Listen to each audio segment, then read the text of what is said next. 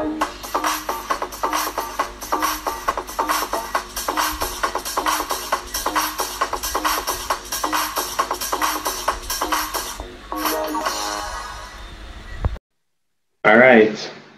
so welcome to Functions Part 2. And Functions Part 2 now, so predominantly we were looking at functions and relations to what you would get it at the CSEC level. So everything this will talk about functions, that was predominantly for the CSEC level. Now we're going to talk about functions that you would predominantly get if you were doing functions at CSEC ADMATH level or CATE Math level. And so before we can start, there are some terminologies that we have to get used to. And the first one is an open interval. An open interval is an interval that don't have any endpoints, no definite endpoints. For example, I say it's written as parentheses bracket -3 to -2 are used for open ends. And the solution set would mean that x is between -3 and 2. So usually this can be expressed on a number line. So you draw a line like this, right? And there is no endpoint, so -3 and 2, right? And from primary school, you draw a circle on top of the 2, draw a circle on top of the 3, and then connect them with a line, right? And notice the inside of the circle, I don't shade it because I'm showing that it is open. So the solution of x is anywhere between -3 and 2, right? It could be -2.9999999. It could be 1.7. It could be 1.5. It could be 1.3. It could be 1.1. It could be 0.9. It could be any of that stuff, right? I will say that this is known as the open interval, right? So that's open interval. Now, closed interval is an interval that actually have endpoints. So, closed interval have endpoints. So, for example, it says written as the closed bracket -3 to 2 are used for, or right here they should say closed ends. So let me cross this out. All right, closed ends. It should be closed ends.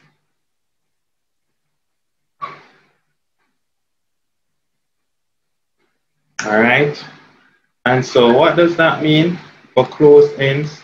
So if you were to draw this on a number line, so again, we'll draw a line and we would write 3, well, -3 and 2. And so you draw a circle over the 2, and you draw a circle over the -3, and you shade it. So some people fully shade it, like color everywhere in it. So you fully shade it, right?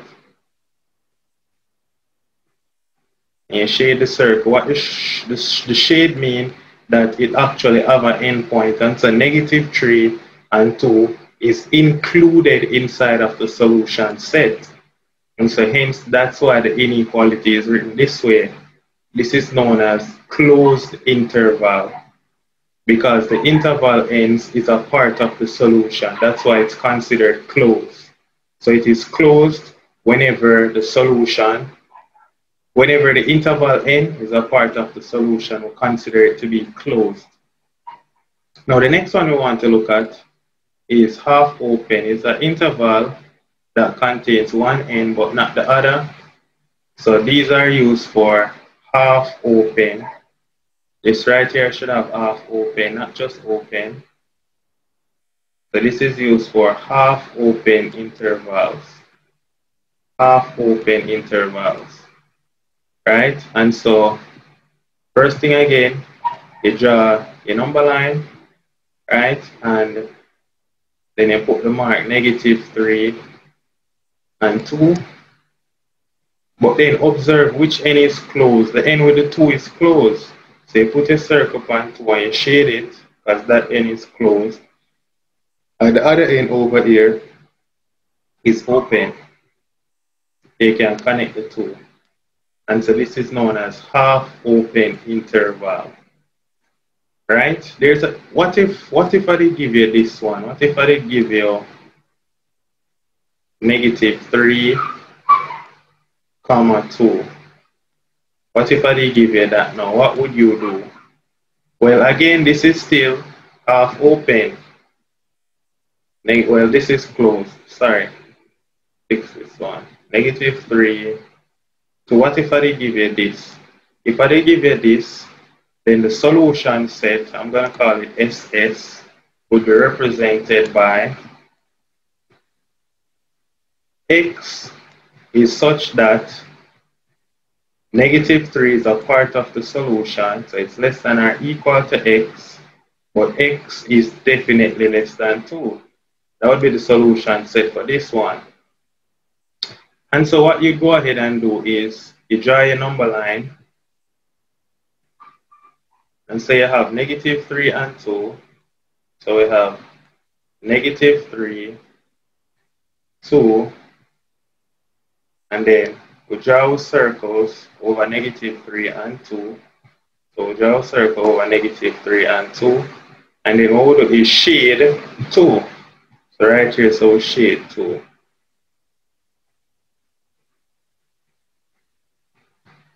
And right here, so now, that's open, so leave it. Well, -3 is the part that we shade.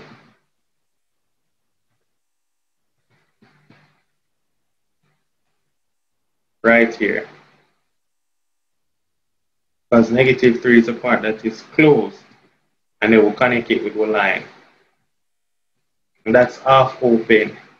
So optimistic persons call it half open, but pessimistic persons will call it half closed. Right? So if you hear somebody say half open interval, and you hear somebody else say half closed interval, you're talking about the same thing, right? It's always a big debate about whether you have a full cup, not full cup, you have a half cup, and them say either it's half full or it's half empty. Depends on your mindset, right? But for our purposes, we'll stick with half open. We don't want to use the half closed, right? Half open. All right. So now I want you to consider some scenarios, right? So let's set A. So I'm giving you some functions now. So let's set A be a set such that set A is equal to A, B, C, D, and it maps onto some set B, which is 1, 2, 3, 4, 5, such that the relation of F is given by F. It maps set A onto set B. All right. Now there are some definitions that we have to know when we're dealing with functions now. The first one is domain. So we talked about this already, right? We said that the domain is a set of the X values. Now we're going to define domain as the set of elements for the input values. So the domain is a set of input values of F. So the input values that are usually X, right? But what if we're not using X, right? So don't get used to just saying X values. These are now the set of input values. That's the domain. And so the input values in this case would be every element in set A. So set A is the domain. Now set B now is what is known as the codomain. And the codomain are the elements from which we can get a possible answer from.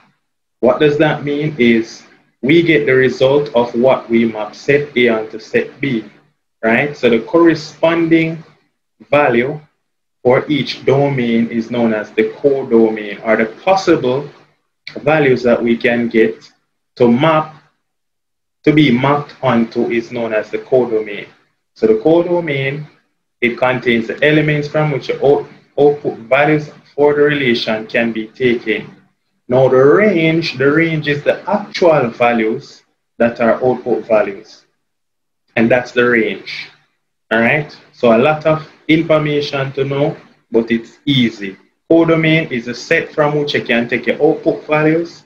The range is the actual output values then. Easy.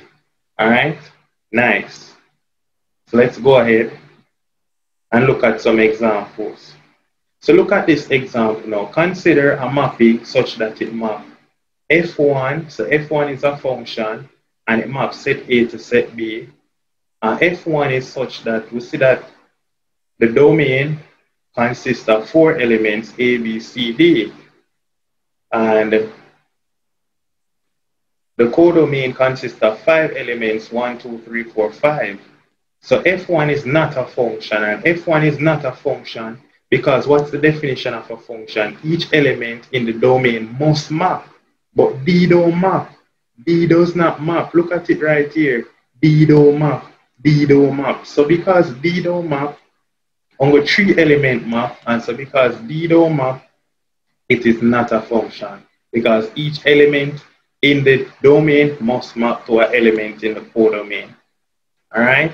Now also the range is going to be 1, 2, 3. So the range for this relation, since we figure out that it's not a function, the range for this relation is 1, 2, 3. All right. So the range for this relation is 1, 2, 3 because those are the actual output values, but the codomain is 1, 2, 3, 4, 5. All right. So this is one typical example. Don't worry, we're going to look at a lot of examples so we master this. Example 2. So we have F2 now. F2 is such that, again, we have A, B, C, D in set A, and it's being mapped to set B, the codomain set, 1, 2, 3, 4, 5. Now A maps to 1 and 2, B maps to 3, C maps to 3, and D maps to 4. Now, what is the definition of a function? Each element must map and map only once, but clearly A mapped twice. So F is not a function. So see there, F2 is not a function because the element A in the domain maps to 2 elements in the range. So it's a one-to-many relation. Now, what if I had asked you what is the range of F2? If I had asked you for the range of F2, you could tell me that the range of F2 is equal to, so the range of F2 would be equal to 1, 2, 3, 4. That would be the range, but the codomain is 1, 2, 3, 4, 5. So the range is 1, 2, 3, 4. That's the range, but the codomain would be 1, 2, 3, 4, 5. Right? Codomain is 1, 2, 3, 4, 5. All right. Don't worry about my spelling. It's a little off sometimes. So codomain 1, 2, 3, 4, 5. All the possible output values is the codomain. And the range is the actual output values that we're taking. All right. Nice. Now look at this now. Consider this now. So I give we a relation, and this is a one-to-many relation, which cannot be a function.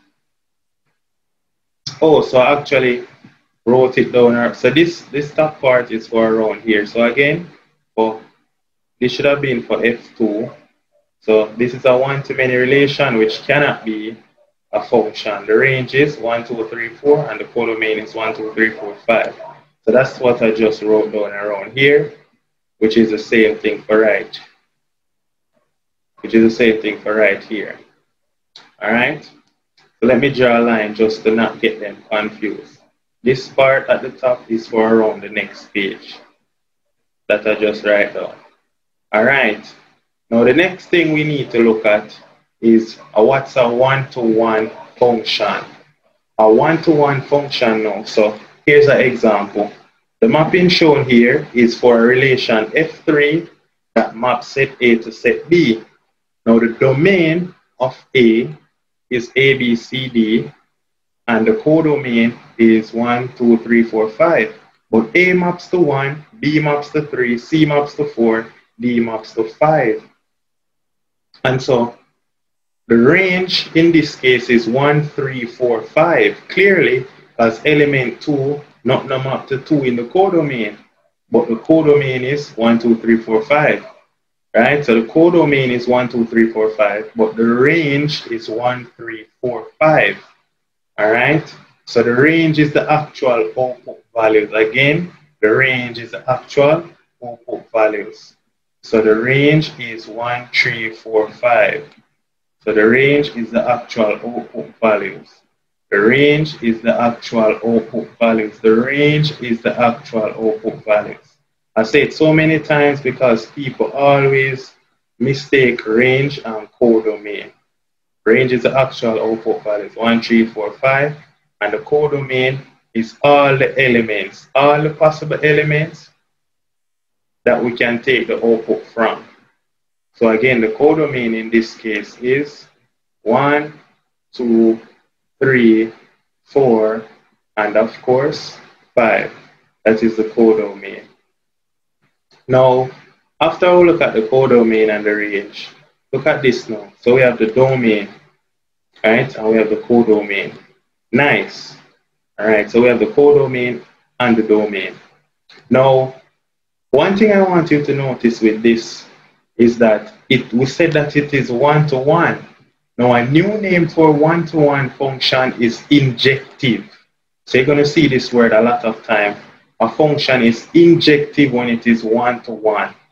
And a one-to-one function, what it simply means, well, we looked at one-to-one relation, right? I would say that that is a function. One-to-one function is just when each element in the domain map to one and only one element in the range. And that's a one-to-one function. So each element in the domain map to something different in the codomain. So in this case, A maps to 1, B maps to 3, C maps to 4, D maps to 5.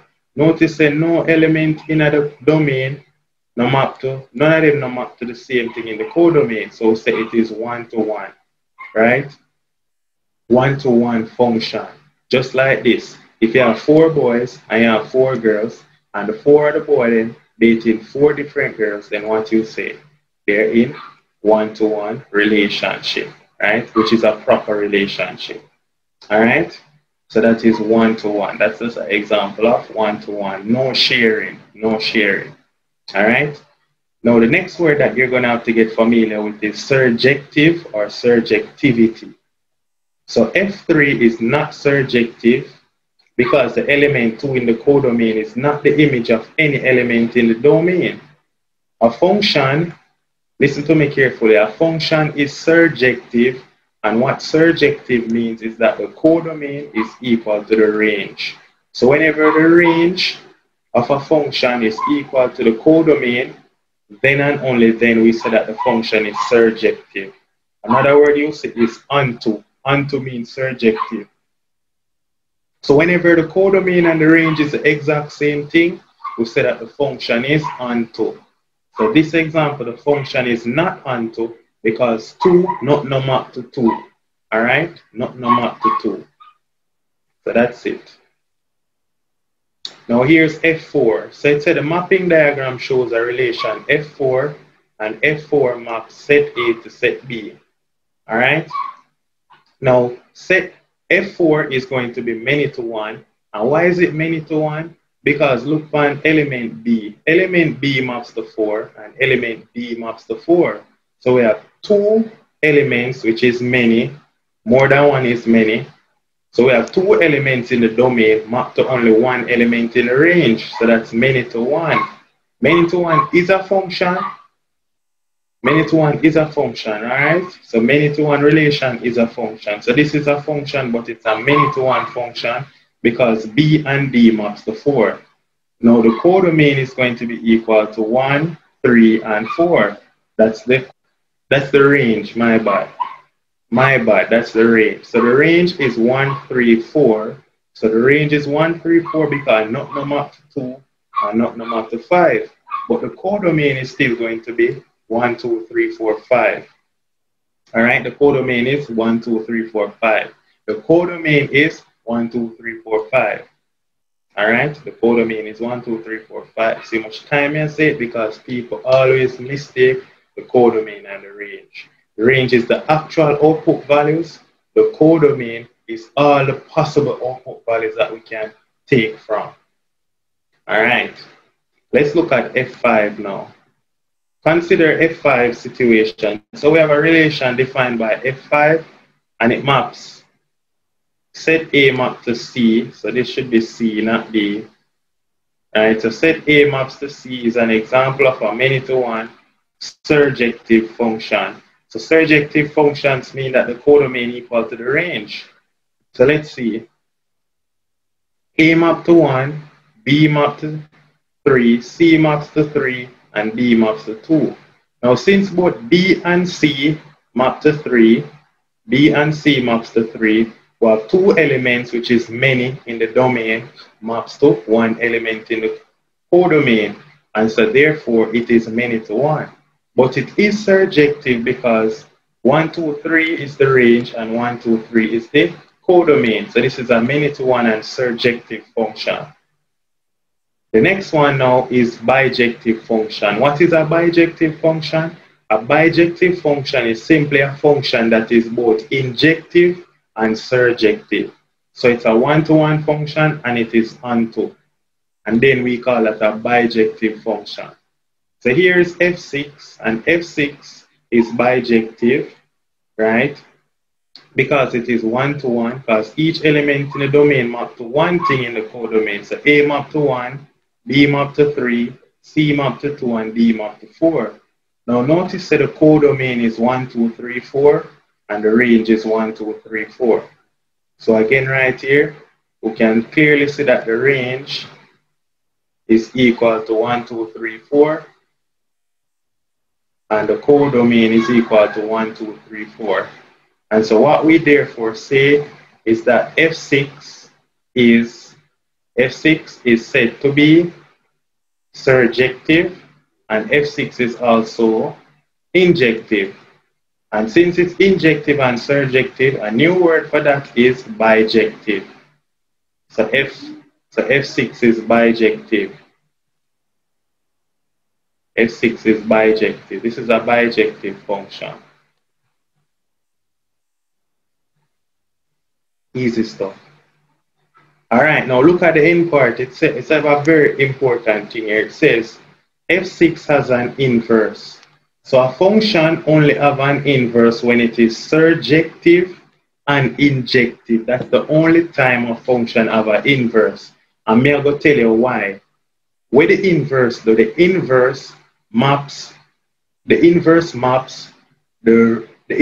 remember, maps the range back onto the domain, where the function maps the domain onto the range. So think about it. The inverse of F6 would mean that 1 is being mapped to A, 2 is being mapped to C, 3 is being mapped to B, and 4 is being mapped to D.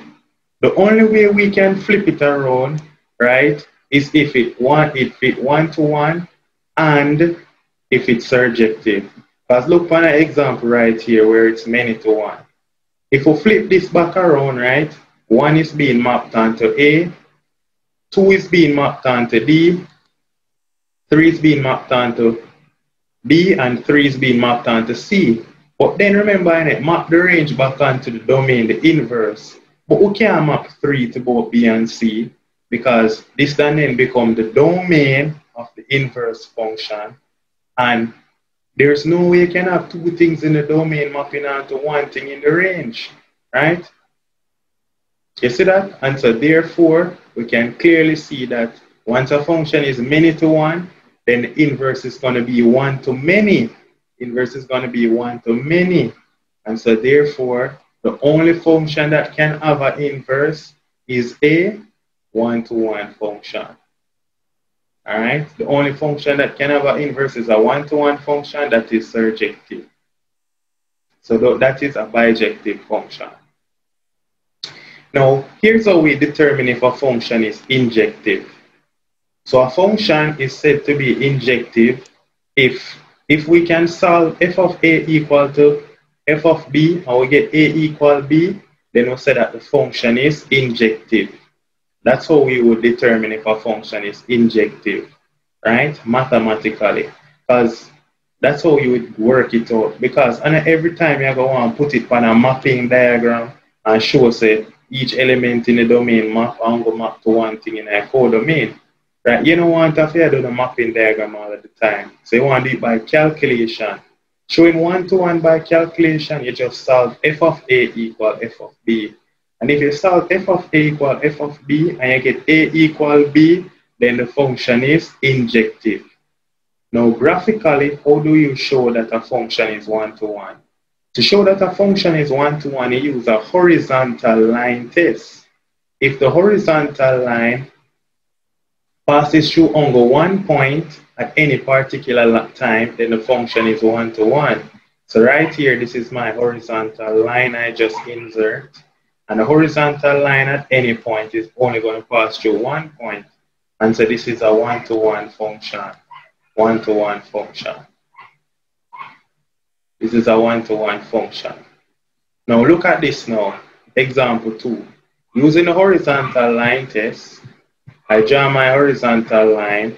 Now right here, it's a one-to-one function, but if I move down to right here, I notice that I have more than one point of intersection of the graph and the horizontal line. Whenever there are more than one point of intersection for the horizontal line, then it's not one-to-one. So this one is not one-to-one. So here's an example. It says f of x is equal to 3x minus 1 over 2x plus 1. Determine if f of x is one-to-one. So to determine if f of x is one-to-one, we're going to solve f of a equal to f of b. And if we get a equal b, then it is one-to-one. So we're solving f of a equal to f of b. To solve f of a equal f of b, we substitute a and b in the function. So this becomes 3a minus 1 divided by, this looks like 2a plus 1, and that's equal to 3b minus 1 divided by 2b plus 1. So this is what we're solving. So this implies I can carry over this to get 3a minus 1 times 2b plus 1. 3a times 2b plus 1, and that's equal to, this is equal to 3b minus 1, 3b minus 1 times 3b minus 1 times 2a plus 1. 2a plus 1. This is what we're solving now. So I want to finish it right here. I don't want to go to a new page. Alright. So what I'm going to do, I'm going to take off the top right here. Just make some space. So we're continuing this question up the top. Continuing this question up the top. So continuing right here, what we're seeing then is that if we expand this side right here, right, what we're solving then is 3a times 2b. 3a times 2b is going to be, that's going to be 6ab.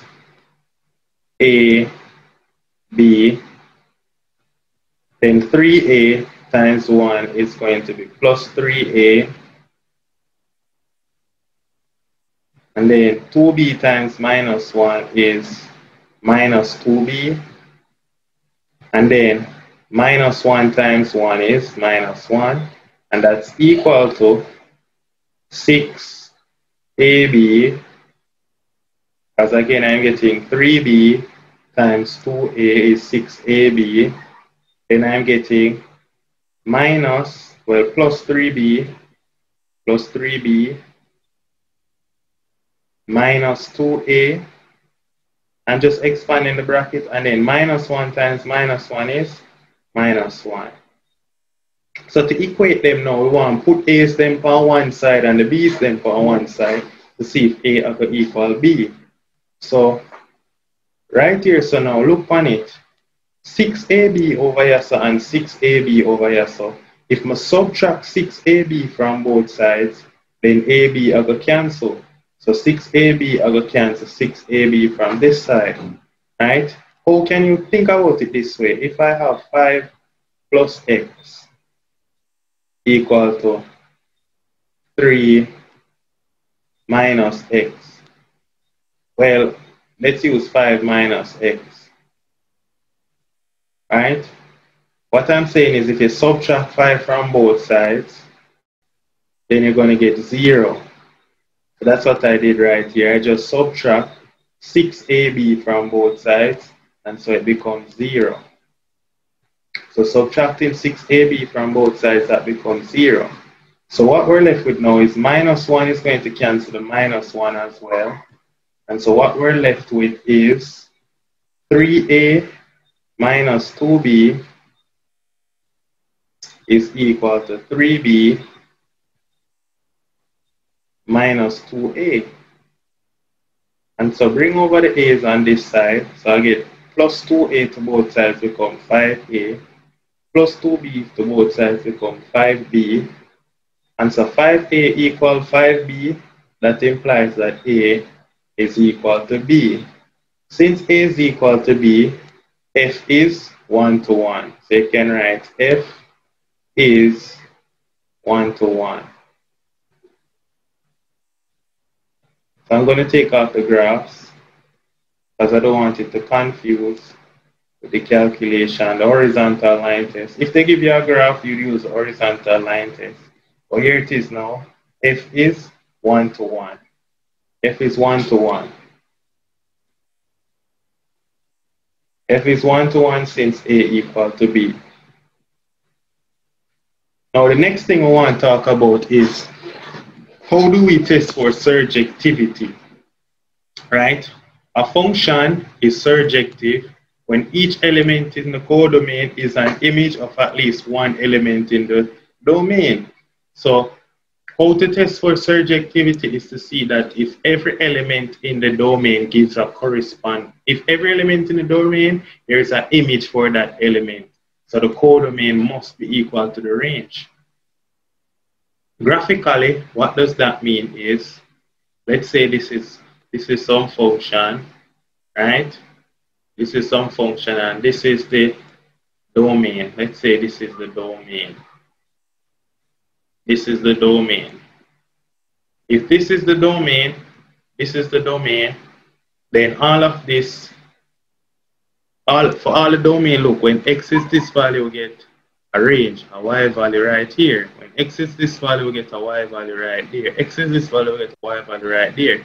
All of these y values are the range. But then all of this is also the codomain. All of this is the codomain. So when the codomain equal to the range, we say that codomain, this says codomain, but it really should be codomain. When the codomain is equal to the range, then we say that the function is surjective. Now a horizontal line test can be used to determine if a function is surjective. How does that work? If a horizontal line is used and it detect, let's say it detect a portion on the graph where there is no function, it don't detect nothing, then it is not surjective. But if a horizontal line always detect a point, then it is surjective.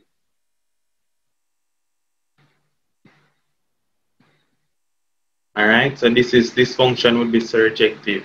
Well, let's say, for example, this is the graph. This is the graph, and this is the codomain. So I'm going to use C for codomain. All of this represents C.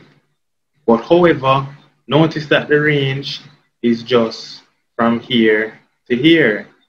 So from here to here is the range. So I'm write R. So if we do a horizontal line test, right, you notice saying I detect no point right here. So no point on the graph is detected. And so by the horizontal line test, we would say that the function is not surjective. Not. So let's look at an example. So solving by calculation surjectivity. So you're going to solve if f of a equal to b and a is a domain of f, then for any value of b, b must also be a codomain of f. So you solve f of a equal to b for surjectivity. Example, let's say f of x is 2x minus 3 and x is an element of integer. So solving f of a equal to b, so let me write it down. I know right here I'm skipping out steps, and so sometimes it's hard to follow. So I give you the function f of x is 2x minus 3, where x is an integer. F of x is 2x minus 3, and x is an integer. X is an element of integer. And so what we have right now is f of a equal to b. So f of a is equal to, f of a is equal to 2 times a minus 3, and f of a is equal to b. This is our test for injectivity. F of a equal to b. Now b is what? A is a part of the domain, and b should also be a codomain. So a and b should both be integers. Remember, a and b should both be elements of integer, right? So what I'm saying now is, let's say you were to try the codomain. So you're going to give b some value. If you try, let's say b equal to 2. If we try b equal to 2, what we get is 2a minus 3. So we're trying values of b that are integers, of course. So try b being equal to 2, where b is an element of integer, where 2 is an element of integer. So 2a minus 3 equal 2. So bring over the minus 3 to get 2a is equal to, carry over the minus 3, we get 5. And so when we solve 2a equal 5, we get a is equal to 2.5. But 2.5 is not an integer. 2.5 is not an integer. And so clearly, for some value, when b is 2 in the codomain, it has no corresponding value of a, which is in the domain. And so therefore, this function is not surjective. And so hence we can conclude that f is not surjective. All right? Because what this means is, if we were to draw the mapping diagram, trying to make us understand better this mapping diagram. So if I were to draw the mapping diagram, this is the codomain, this is the domain x, and this is the codomain f of x, right? I am saying the codomain is x is an element of z. So that means we have 0, -1, -2, all the way up to negative, close to negative infinity. Then we have 1, 2, all the way down. What I'm saying is, for all, remember now, x is an element of integer, right?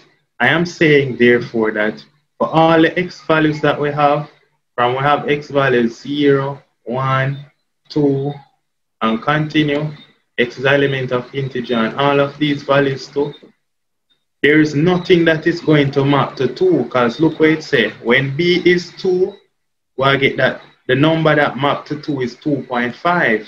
But there's no 2.5 right here. There's no 2.5 in the domain set. And so nothing don't map to 2. If nothing don't map to 2, then 2 is not the image of no function. 2 is not the image of no element, rather, inside the domain x, right? And so clearly, what we can then state is that f is not surjective. Also, we try b as 0. When b is 0, we notice that there is nothing mapping to 0 as well from the domain. And so therefore, the function is not surjective.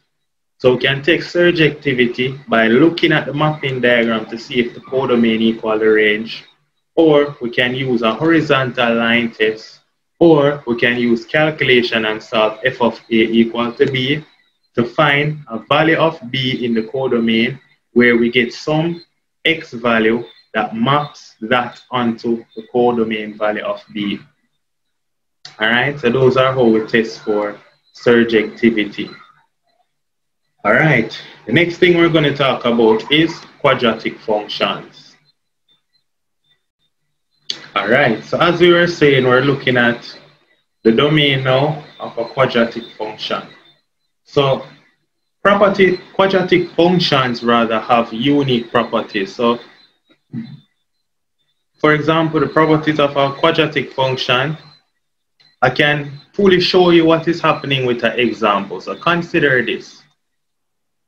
Let's say I give you a quadratic function and f of x is x minus 1. F of x is x minus 1 all square, and x is an element of real numbers. So find the properties. So what are the properties of f? So f of x is x minus 1 all square. Now f of x is x minus 1 all square. That's a quadratic function that looks something like this. And it's a x is an element of real. So this is a graph.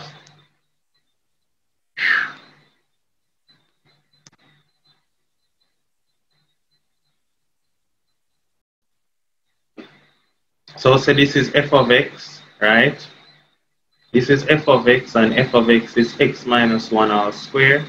So if we were to sketch the graph, right, it's a quadratic graph that's going to turn right here.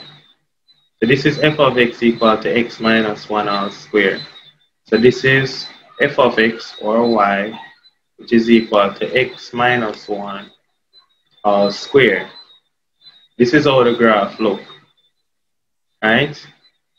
How do I know that it's already... So remember when you did quadratics from CSEC, you'd have learned about writing it in its vertex form when you complete the square, and the turning point would be 1, 0, right? According to that form, the turning point is 1, 0, right? X is 1 and y is 0, so this is the turning point, and this is y equal to x minus 1 all square. So if y is equal to x minus 1 all square, this is our function, and it is many to 1, because if you're to draw a horizontal line, so if you're to use a horizontal line test, right? A horizontal line test, once it detects two more than 1 point, it is not 1 to 1, but many to 1. So right here, we detect 2 points of intersection with our horizontal line test, and so clearly it is many to 1. This is a many to 1 function, right? Because a number like x being, when x is like 5, you get 4 minus 1 all square is 60. Or when x is a number like, let me see now, minus 4, you get minus 4 minus 1, which is 5 all square, and you still get 25. Alright, so you're going to have more than one element in the domain mapping to the same element in the range, and so it's many to 1. Now, a many to 1 function cannot have an inverse, and we'll discuss why. Because if it many to 1, when you flip it around, right, and map the range back onto the domain, it's going to be 1 to many, which is not a function. So many to 1 cannot have an inverse. Now, the properties of this function is that if you look at it, the function is completely above the x-axis, and so the range of the function, this is the range. The range is f of x is greater than 0. That's the range. This is the range right here. F of x is greater than 0. This is the range. So notice that it's not onto, because we don't utilize up none of these values down here. Right? So this is the range right here. So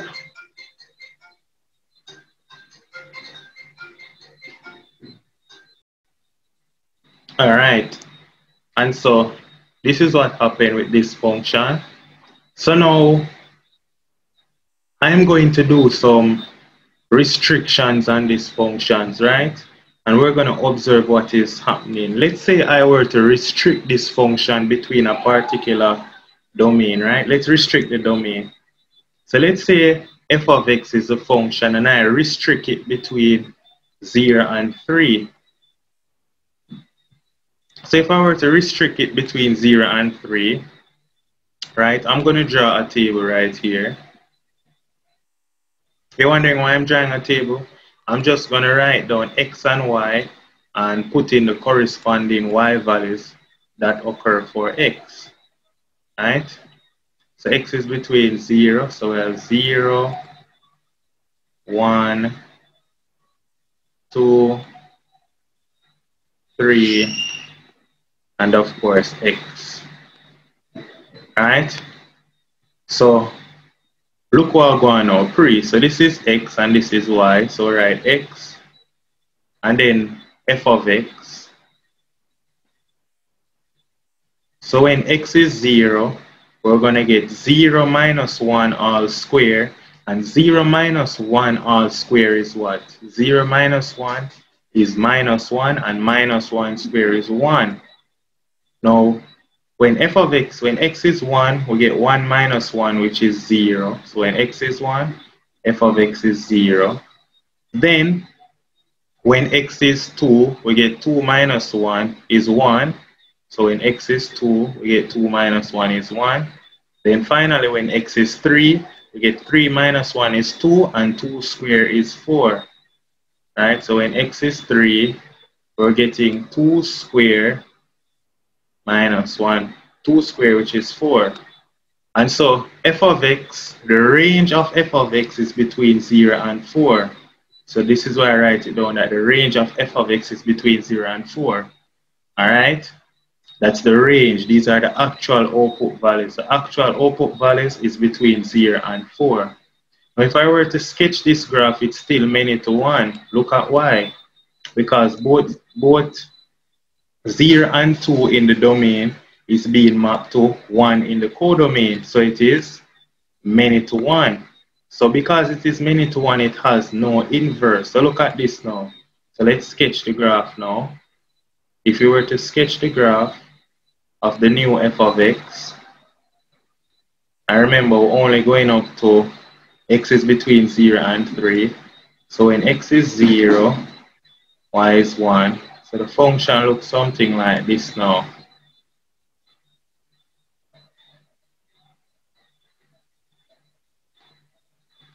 So when x is 0, y is 1. Right here is the point 1. And then all the way up to when y is 3. When x is 3, that y value is 4. So this is now the function, right? When we restrict it. Now, I'm going to stay so now, and we're going to restrict the function some more. So I'm going to restrict the function to x being greater than 1. So restricting the function to x being greater than 1.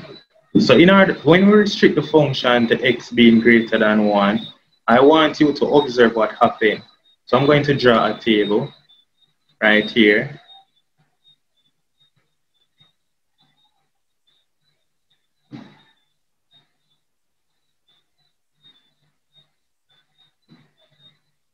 So when I restrict the function to x being greater than 1, look what happened. So we're going to have x and f of x. I'm just going to write f for f of x. So here it is, f of x. When x is 1, right, the corresponding y value we get is 0. When x is 2, the corresponding y value we get is 1. When x is 3, the corresponding y value we get is 4.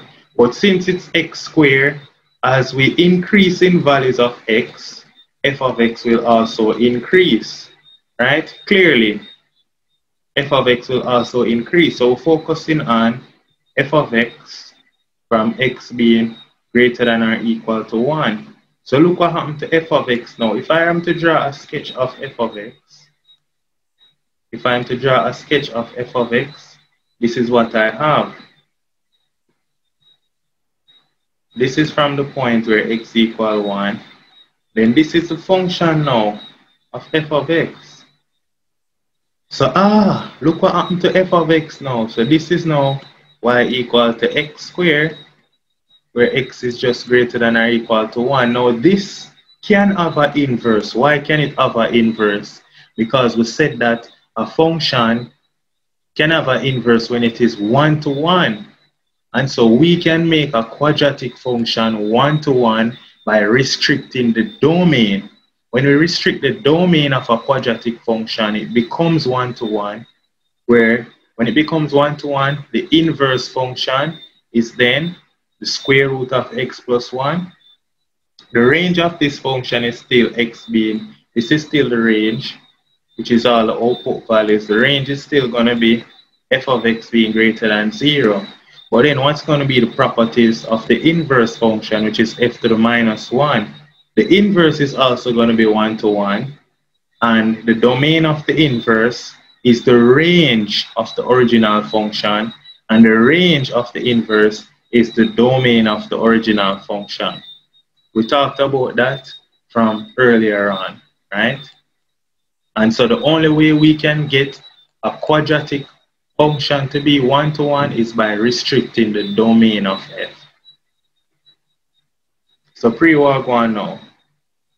So here we talk about it now. How to get a quadratic curve to be 1-to-1. So first, consider a quadratic function ax squared plus bx plus c. That's the standard form. The next thing you have to do is complete the square. Complete the square means you're going to write it in vertex form, a minus xt all squared plus yt. This underscore here, so right here that, because I didn't know how to type it, I put the underscore, but what I pretty much mean is to write it in this form, a in bracket x minus xt square plus yt. That is vertex form. Some people used to seeing it as a in bracket x plus h all square plus k, right? That's how people used to seeing it, where xt, yt is the coordinates of the turning point. Now the function can have an inverse if and only if we restrict the domain to be x being less than the turning point or x being greater than the turning point. And then we can find the inverse of the quadratic function. So that's the only way we can find the inverse of a quadratic function.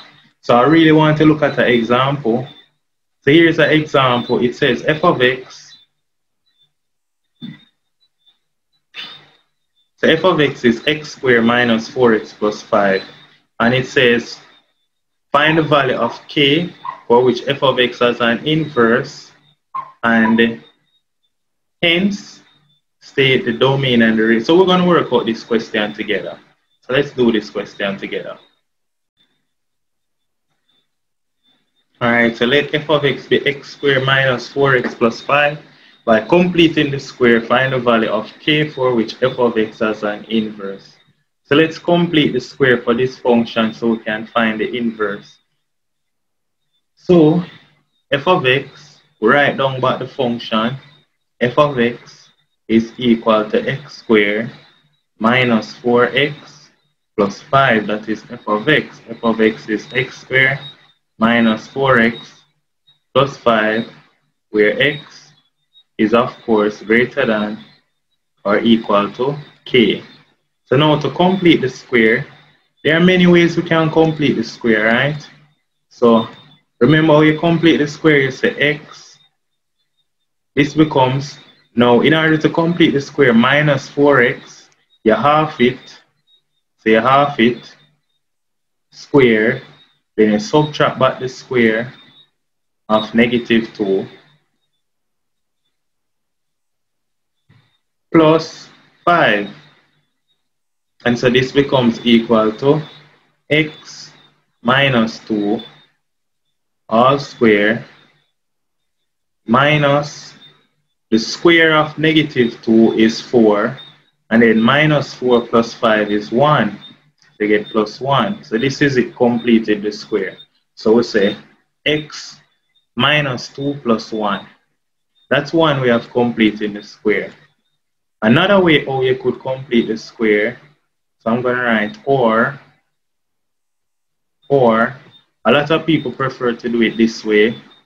They write down the formula for it. So in completing the square, they would say something like f of x is equal to x squared minus 4x plus 5, which is equal to a in bracket x minus xt square plus yt. This is just how some people complete the square.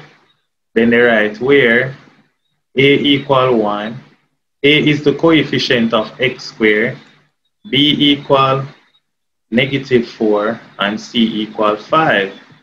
b equal -4 and c equal 5.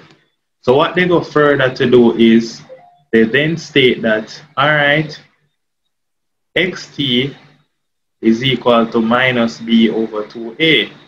xt is equal to minus b divided by 2a, which is equal to minus b, which is minus 4, which is positive 4, divided by 2 times 1, which is 2, and so xt equal to 2. And then they go further to say, alright, yt is then equal to f of xt. yt is equal to f of xt. And so yt is equal to f of xt, which is equal to f of 2. And f of 2 is equal to 2 squared, which is 4, minus 4 times 2, which is -4. So I have 4 minus 8, which is -4, plus 5, which is 1. And so this function, clearly, after we find xt and yt, they would write f of x is equal to a which is 1, bracket, x minus xt, which is x minus 2, all squared, plus yt, which is plus 1.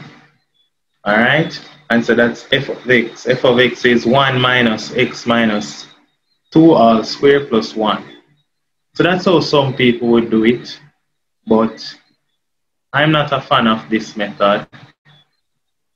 I'm sticking with the raw version of completing the square, right? By factorization.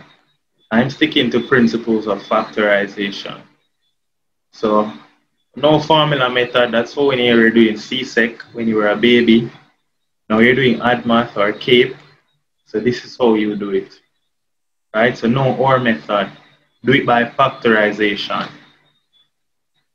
All right, so then now this is f of x. So complete the square. Then it says find the value of k for which the function has an inverse. So you can write it down. The function has an inverse when x is greater than xt. So you can write the function has an inverse when x is greater than its turning point. When x is greater or less than its turning point. All right? So that's when the function has an inverse. And so the turning point right here is 1. And so what we can then say is that x must be greater than or equal to 1. And so hence k equal 1. Hence k equal 1. Hence k equal 1 for which the function has an inverse. For f of x to have an inverse. K equal 1 for f of x to have an inverse.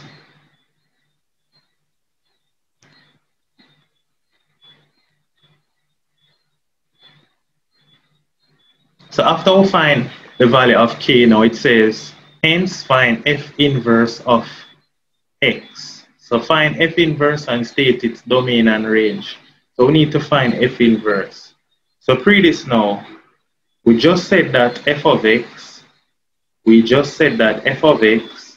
is equal to x minus 2 all square, x minus 2 all square plus 1. So instead of calling it f of x, we're going to call it y.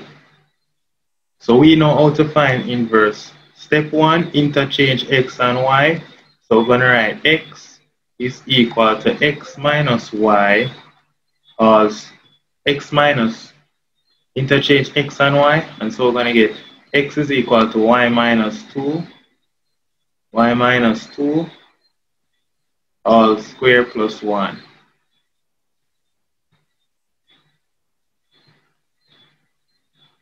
And so this implies that what we're getting is x minus 1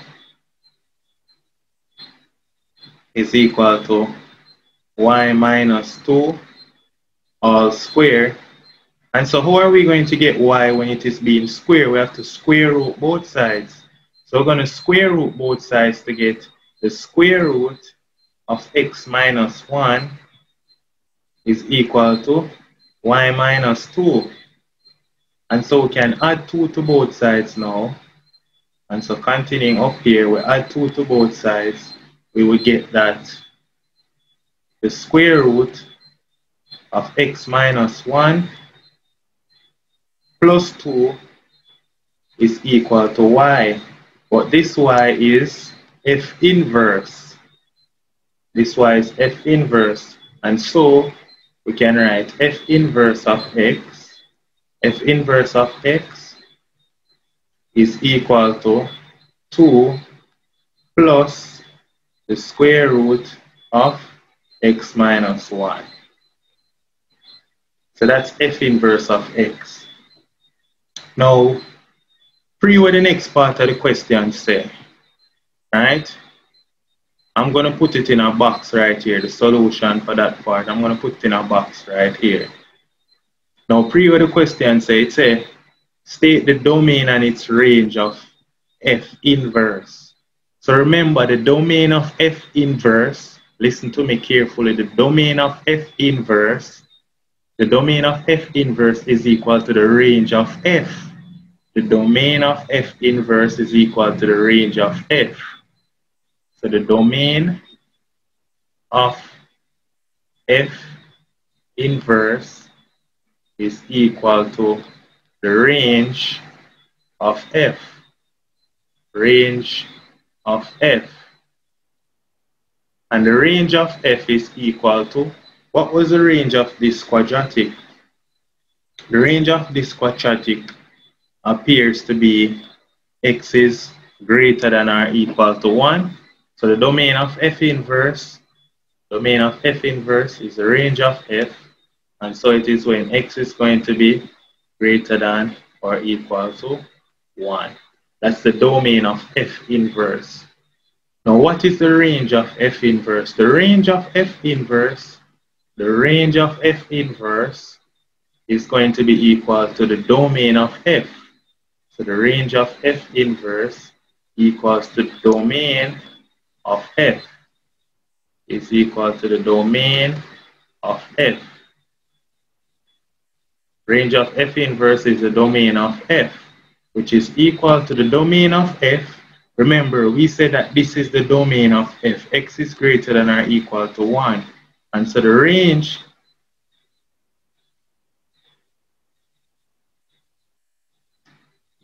of f inverse is the domain. Oh, right here, this is the turning point was 2, so this should have been x greater than or equal to 2. Why did I put 1 there? My apologies. So this is when, so k must be 2. Right? This is the turning point. X value at the turning point. So the range of f inverse is the domain of f. The range of f inverse is the domain of f. And so the range of f inverse, which is the domain of f, so the range of f inverse is going to be y is greater than or equal to the domain of f, and the domain of f was greater than or equal to 2. And so the range of f inverse is y is greater than or equal to 2. So that's how you do this question. Easy, soft. All right? Easy question. All right. Now here are some additional information which I highly doubt you'll ever get questions doing it, but it's on the syllabus, so we should talk about it. But they haven't set any question regarding this with functions as yet, but it's on the syllabus. So first thing is increasing and decreasing. So a function is increasing in the interval where the gradient is positive, A function is decreasing where the gradient is negative, and a function is stationary or not moving where the gradient is 0. So for the graph, so I'm going to draw the graph now, right? I'm going to draw a graph. I'm just going to draw a random graph. And here's my random graph. This is my random graph, right? And I have some point.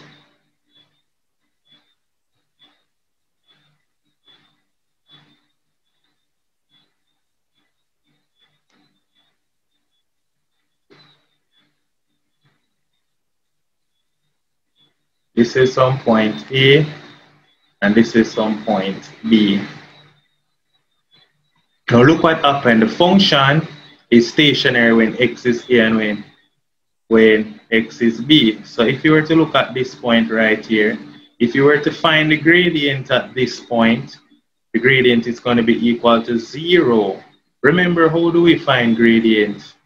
Gradient is equal to rise over run. That's how we learned it from CSEC, rise over run, or y2 minus y1 over x2 minus x1. So remember when we did straight lines, when the line looked like this, we said that the gradient is positive. When it's a horizontal line, the gradient is 0. When it's a line that looks like this, the gradient is negative, right? That's what we learned.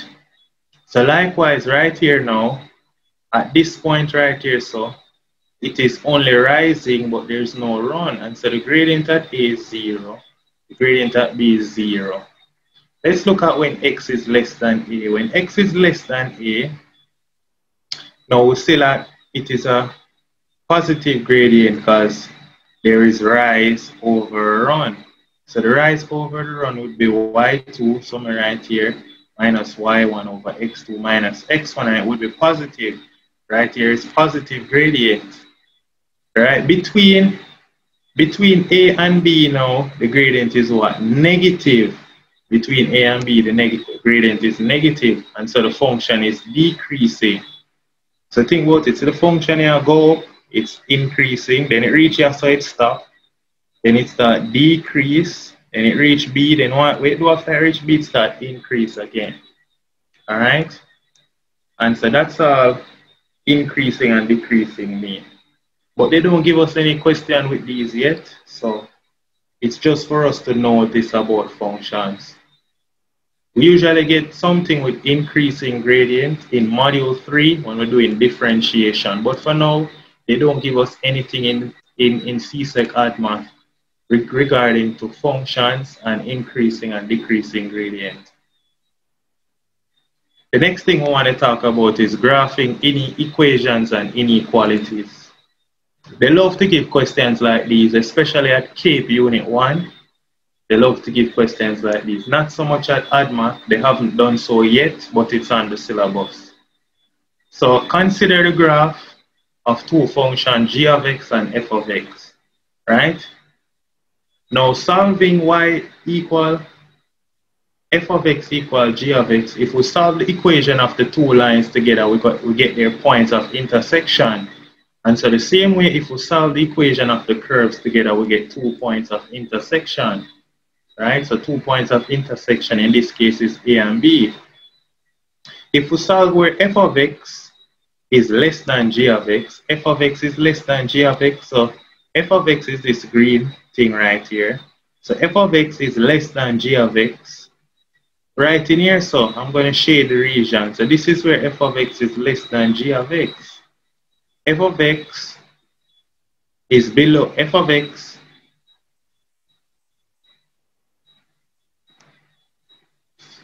oh no, I erased off the topics. But f of x is less than g of x in here.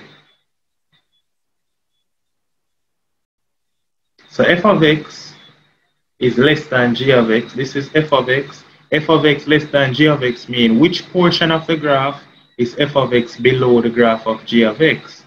F of x is below g of x, right in here where we were shading.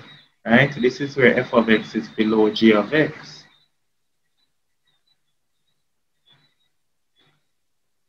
Now, what if they ask you where f of x is greater than g of x? F of x is greater than g of x is where this part is above the line, is above the curve g of x, which it is above when x is less than a and when x is greater than b. Alright, so those are solution regions. Again, they haven't given us any CSEC ADMATH questions like that yet, but it's on the syllabus for us to know. Alright, now finally, the final topic is simple translation of curve. Simple translation of curve, right? They haven't given any question at CSEC level yet, but they give lots of questions at CAVE. So simple transformation, if they give you y equal f of x, and they ask for the translation f of x plus a, so this is pretty much it. So we have y is f of x. Let's say this is the graph of y of f of x. This is f of x, right? That is f of x. Let me use a nice example.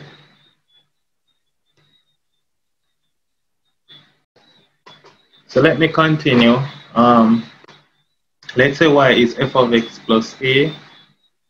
Then this is just meaning that we push the graph of f of x up by a units, right? So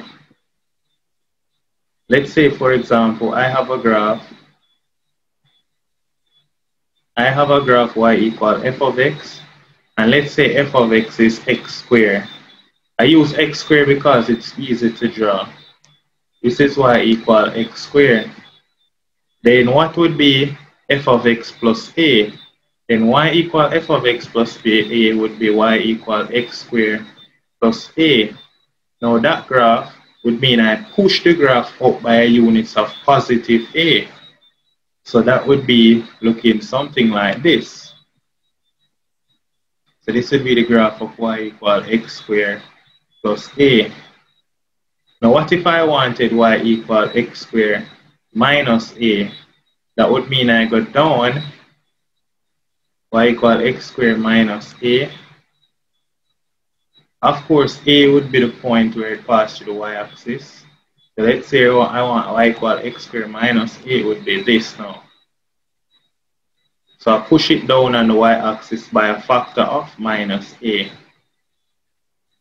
Alright, so this is y equal x squared, this equal y equal x squared plus a, this is y equal x squared minus a. Now, there's also translation in the y direction where we have y equal x minus a. And so what that means is that we push the graph in the positive x direction. So this is what we mean, y equal x minus a. Let me take off these.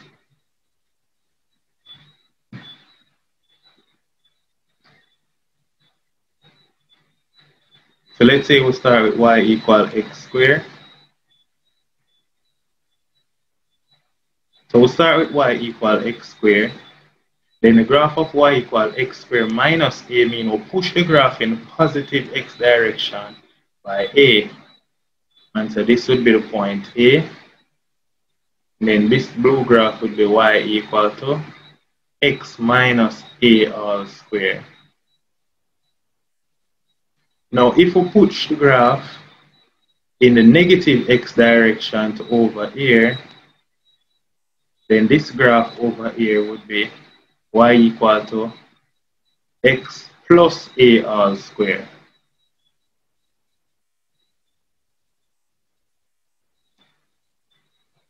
Alright. Now, the reflection of the curve y equal f of x by a unit in the x direction, that is y equal minus f of x. Y equal minus f of x mean reflect the curve over the x-axis. And so let's say we have, let me take off these now. Let's say we have y equal x squared.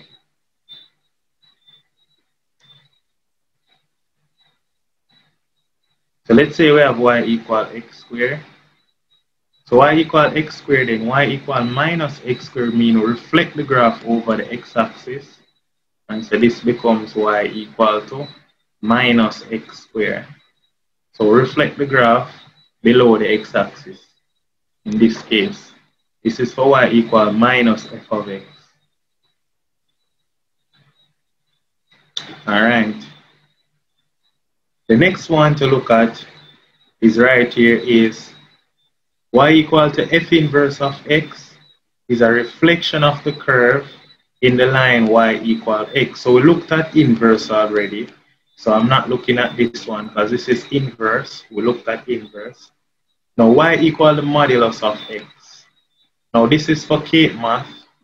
Y equal the modulus of x just means that if we have any portion of the graph that is below the x-axis, we reflect it over the x-axis. So that's what modulus means. So for example, if we have a graph like this, then what the modulus function do is this little portion right here will reflect it over the x-axis, so it becomes this instead. This would be y equal f of x, and then this would be y equal the modulus of f of x. But we look at this when we're talking about modulus functions.